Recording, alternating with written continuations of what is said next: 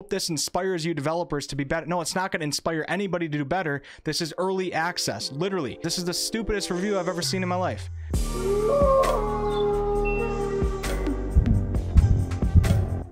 Welcome back. Today we're going to be taking a look at some 1-star Baldur's Gate 3 reviews, but I'll throw in a couple 5-star ratings in there just so this video is not completely negative. It's important to note that most of the reviews for Baldur's Gate 3 Early Access have been overwhelmingly positive, but there's no fun. There's no fun in that, man. Let's take a look at some of the 1-star reviews, talk about it, I'll give you my opinion. And hey guys, thank you so much for helping me reach 50,000 subscribers. Next goal will be 100,000. I appreciate you guys.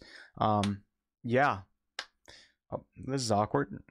Let's get right into it. So I'm gonna start this video off on Steam reviews, but spend the majority of the time on the Google reviews because Google uses a 1 to 5-star rating, and we want to focus in on those 1-star ratings. They're kind of brutal on Google. Steam actually has some decent negative reviews of people offering constructive criticism and people that know how to really give a negative review that can actually help the game or give an opinion to other people that will be respected. Google doesn't seem to have that going for them on the review page. All right, let's start off with a couple of the thumbs down here. The first one says currently unplayable as is, just crashes constantly. High hopes for when it's finished, but cannot recommend playing it as is. So yeah, this review is perfectly fine, and this user obviously couldn't play the game well because it kept crashing on him or her, and this is going to happen for some players out there, especially with the game in early access. I think Larian has been working hard at fixing a lot of these issues. Hopefully, for those of you that it's been crashing with, hopefully that's fixed by now, but I would assume when the game actually releases that it will be fixed, unless you're running on like a 2007 computer or something like that. So yeah, that's a completely valid negative review right there. The next thumbs down is right here, and it says this game is mind-numbingly boring and infuriating. I wish I could get a refund. Touche, man. Who are we to tell him that his experience wasn't boring? I'm assuming that turn-based CRPGs are probably not up this guy's avenue. So yeah, not every game is going to be for everyone. This negative review says, can't recommend this product at the moment due to the patches negating everything you put time into. Played an hour in patch 3 to update the game to the latest, and then bam, in caps lock.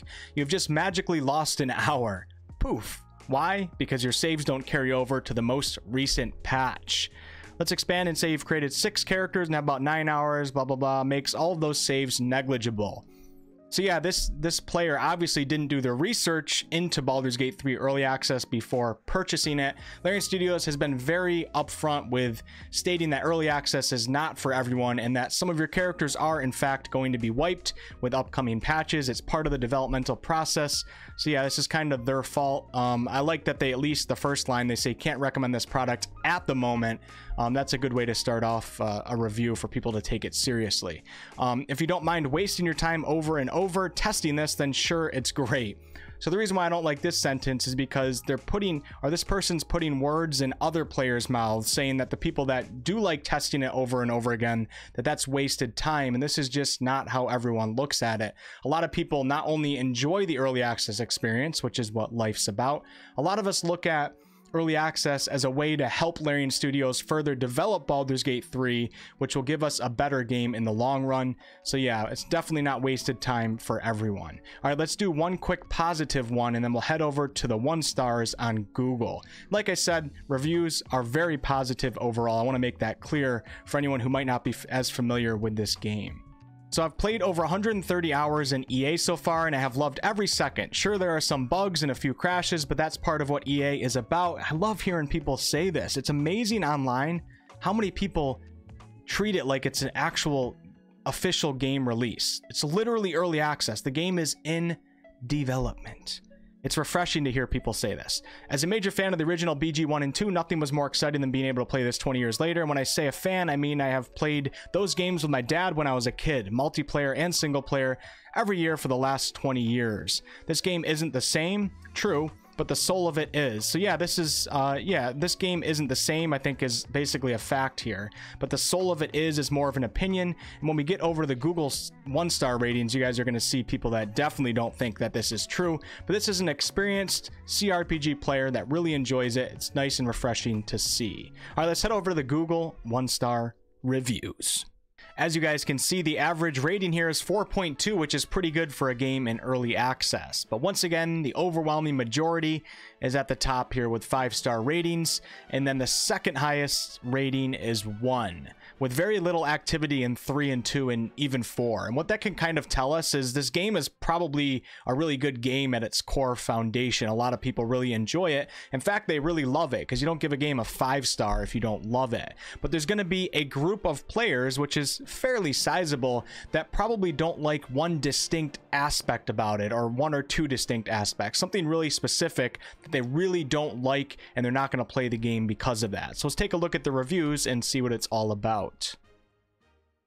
Alright, so the first negative review here says, I've been a fan of D&D for many a year now, and started playing D&D PC games back when the gold boxes came out. It's pretty cool. I played all of the Baldur's Gate line and was excited when I saw they were going to come out with a BG3, hoping they would continue the lore it had built up. Sadly, they fell well short, if at all, to that lore. So this is one of the most common things for a low rating with this game, is that it doesn't look like it's following the Ballspawn saga from Baldur's Gate 1 and 2, and it very well may not really follow it. But there's a couple things that we can keep in mind here. One, we haven't really seen the game yet, and we don't really know what the hell's going on. We know there's the Absolute and the Mind Flayers and all that, but it's kind of really confusing. And Larian Studios also said before that the center of the plot is being hatched by none other than the Dead 3, which is Bane, Ball, and Merkel. So for all we know, Ball might end up playing a really big part in this game. And it might link us back to the originals quite a lot. We really just don't know. So I think it's a little bit too early to assume that it's going to have nothing to do with the Ballspawn saga. Also, a couple other things to consider is that Baldur's Gate 1 was heavily based on the Ballspawn and Ball and all that stuff, while Baldur's Gate 2 focused more on Irenicus, John Irenicus.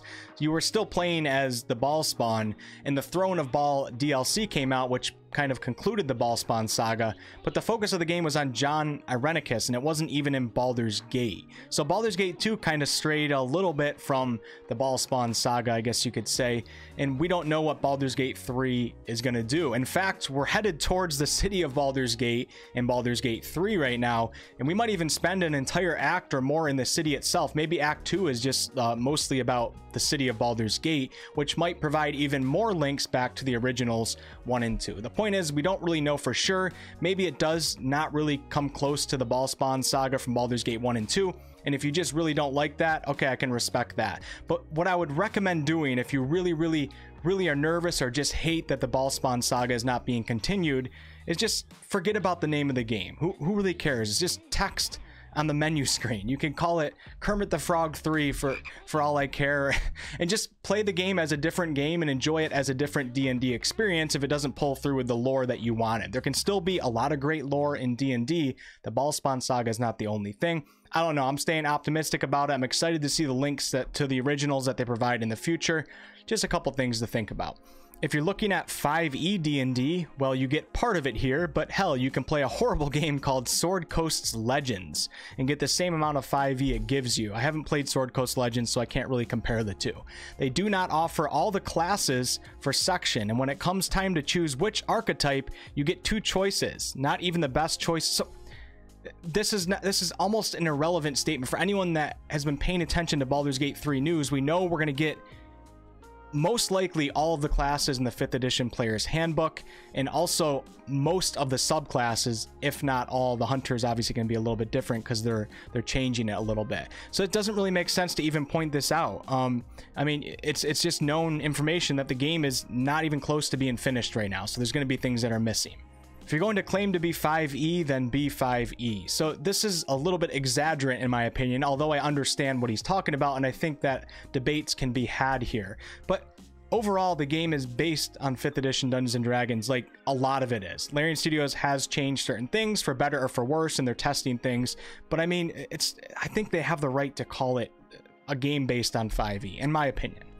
I bought the game with high hopes and basically found that it was Destiny 3. With a BG3 label slapped on. I don't think you've ever played Destiny 3, and I'm gonna assume that you're talking about Divinity Original Sin 2 maybe, and there can be debates had behind that as well. Although there are similarities, there's always going to be similarities for the most part. When a company makes another game, they have their own style. I think they're using the same engine, so there is similarities to Divinity Original Sin 2, but there's also a lot of differences, and people that usually hop on the DOS 3 train just ignore all of the differences, and they just want to be hyped to be negative about something. The next 1-star review says this game doesn't deserve the title. Okay, we already talked about all that stuff. All right, so here we go. It's turn-based instead of free live action combat. So this is another point that a lot of lower ratings bring up, and I understand it. If you don't like turn-based combat, you're not going to like Baldur's Gate 3. And if you played Baldur's Gate 1 and 2 and you love the real-time with pause combat and you don't like turn-based, and Baldur's Gate 3 comes out as only turn-based, you can't play the continuation of your series. It really sucks. I understand that 100%. So if that's one reason why you're not going to play Baldur's Gate 3, you know, good on you. If you don't play turn-based, but you haven't really given it a chance before, I encourage people to try it. I used to hate turn-based combat, and then one day I just said, what the hell, let me really give it a try to stay open-minded. I ended up really loving it. I didn't expect to like it. So, you know, this kind of sucks for people that liked real-time with pause combat, and now they're stuck with turn-based. I get it. If you revert back to save because a battle didn't go your way, you can find yourself fighting the same 6 enemies for 30 minutes to an hour. Yeah, some of the fights are kind of long right now. That can definitely be talked about and improved. You can only have 4 companions in your party, which is a drag. A lot of people do want 6. This goes back to other CRPGs, especially Baldur's Gate 1 and 2, and I understand that. I find this to be restrictive, as you really need to utilize skills, classes, and spells of 6 people to make them an effective team. So I would think that this player doesn't have enough experience with Baldur's Gate 3, because my team is really effective when I play. In fact, the game is really kind of easy now that I've logged so much time into it. I'm excited for them to introduce different difficulty levels when the game actually comes out. So a lot of people say that it's impossible to do good.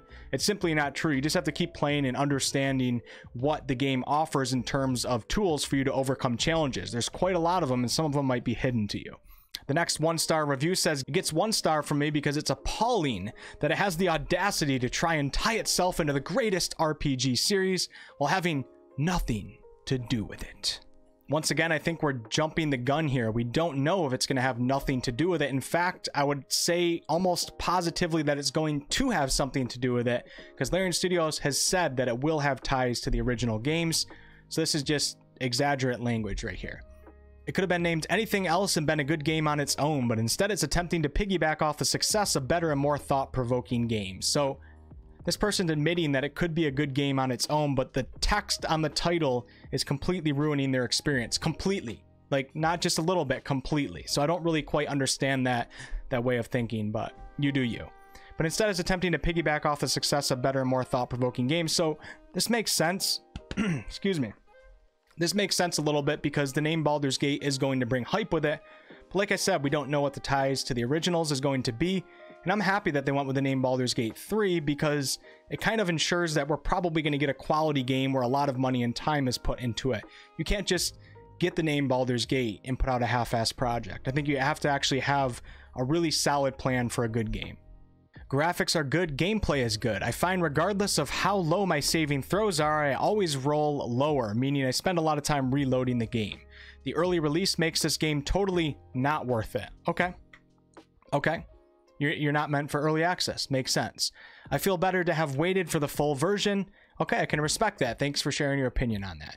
I will now forever question any and all Larian games based on the decision to do early access. So I think a lot of people that say this might be a little ignorant as to what early access can do for a company that really knows how to use it. Obviously, companies have abused it in the past, and they've used it as a way to monetize their project early. Then they don't listen to community feedback, and it's just basically almost a scam in a way.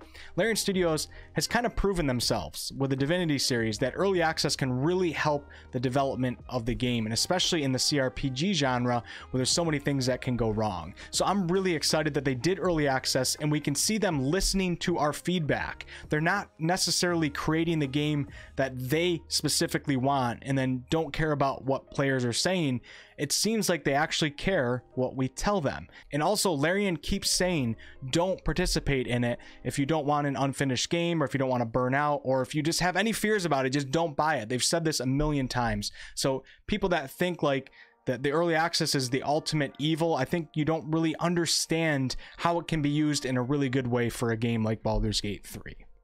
They should not have released this game. They didn't release it. It's in early access for only a certain amount of players that want to participate in a buggy game. I don't really like to play games in early access because it feels like you're playtesting and looking for...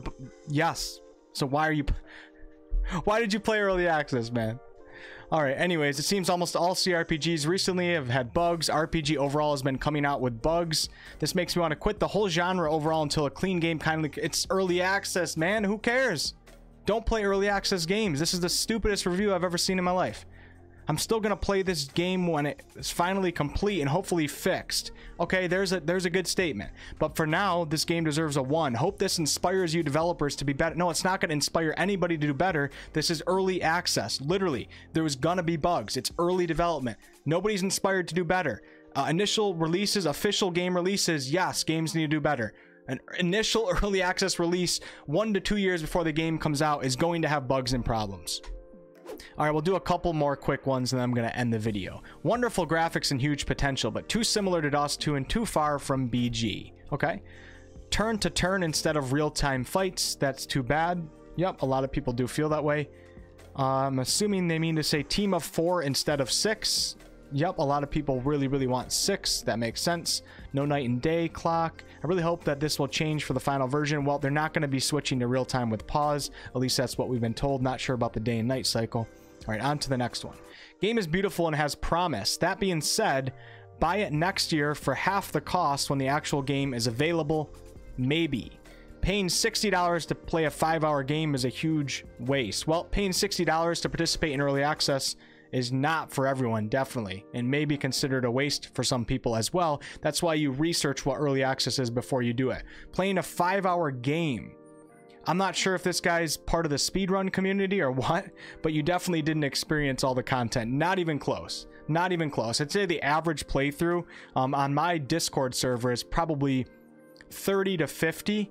But then there's a lot of people that spent 75, 100 plus on one playthrough doing everything. And then there's people that have 300 to 400 hours of running other runs with characters and all that. So playing a 5-hour game means that he just rushed through it. I don't know what they did. I don't think you can even, I don't know. I have no idea. Loadings and save are absurd. Difficulty is also a problem. How do you progress if the mobs are full cheats? So yes, some of the mobs are pretty difficult when you first start out. I enjoy games that kick my ass in the beginning as long as there are tools to figure things out. And like I said, after you learn a little bit, a lot of the mobs and fights become like way easier, almost to a point of where you think you might have to up the difficulty when that becomes a possibility. So yeah, so the mobs are not full of cheats, really. I mean, there's some bugs with the mobs, but this player's got to learn a little bit more on how to play. Watch my channel. Watch my channel, Paco. You must begin again and again the same level because of the loads that said automatics, rubbish, deceptions. I returned to the paper RP F ... K. This game looks good, only looks good, not fun, and they ruin the Baldur's Gate experience. Do not buy if you like playing fun games. I would give 0 stars, but that's not an option. All right, this person doesn't like the game. That's okay. Larian developers killed Baldur's Gate. A turn-based game? Really? Sorry, but this is not Baldur's Gate. This is a bad salad of Divinity Original Sin and Dragon Age. The only good thing about the game is the price. It's below $100. Dang, what country are you from? I don't know if I've ever paid more than $60, $70 for a game. I hate Larian. They always do this to me. Their combat system is so slow and boring. I gave it a 1 instead of a 2 to help balance out all the fanboy girls' glowing reviews.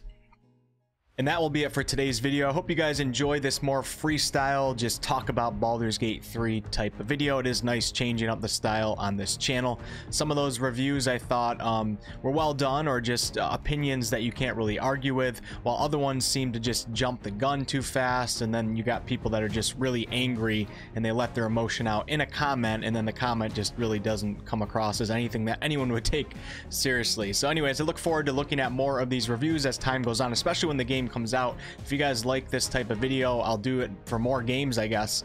Games that I feel like I know a lot about. All right, well, yeah. Thanks for watching.